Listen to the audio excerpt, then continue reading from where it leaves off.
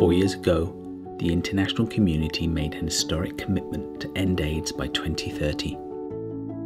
They pledged the money needed to defeat a virus 75 million people have contracted, resulting in 33 million deaths. They also acknowledged that the most effective way to do this was to invest in the communities most at risk. So it may come as a surprise to learn that in 2018, only 2% of funding in low and middle income countries reached those communities. That's despite them at the time accounting for 54% of new infections and rising. That doesn't add up. These communities, called key populations, are significantly more at risk from HIV,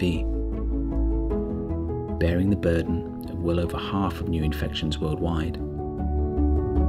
Yet despite this, the proportion of funding going to support these communities, including harm reduction, is minuscule. In 2016, UNAIDS estimated $6.8 billion needed to be invested in key population programs over the next 2 years, yet only $1.3 billion was delivered. That's a gap of 80%. 54% of new infections equals 2% of funding? You do the math. This gap is reflected by the world's 2 largest funders.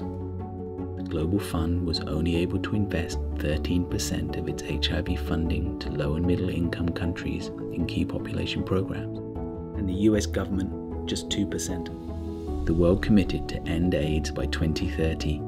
This is still possible, but only if the figures add up.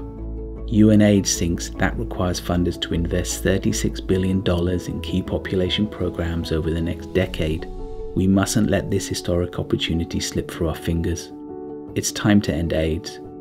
It's time to invest in key populations. It's time to do the math.